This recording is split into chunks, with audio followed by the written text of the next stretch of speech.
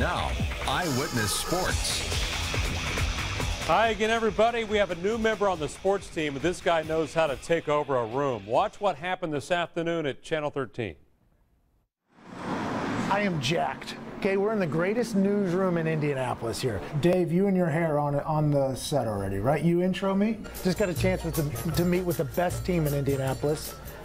And boy, we came up with a fantastic 22 minutes. It's going to be called the Pat McAfee Show. So Dave and Pat are out here on sofa chairs. So maybe we take a question or two here. So we put them in front of that green screen, make the green screen like a store of some sort. I think we should use that second part as just full happiness. Yeah, that would be classic. That would be unbelievable. No.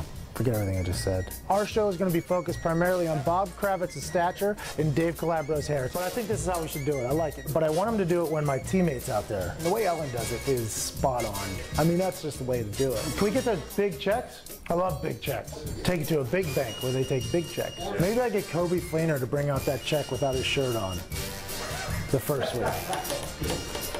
Maybe I ask him if he'll do that. I can give him a gift bag filled with ridiculous things. Empty bottle of ketchup, like half-empty bottle of ketchup, like something like that. That's good. I've been here for 20 minutes and already ruined the floor. Because whenever you got this type of team behind you, look at these people.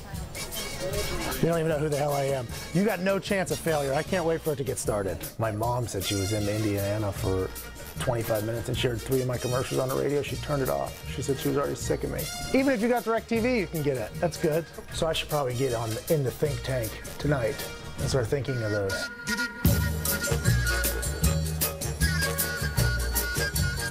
Can you believe that? Pat McAfee, his show debuts Saturday, September 27th, only on Channel 13. It's going to be very interesting, to say the least.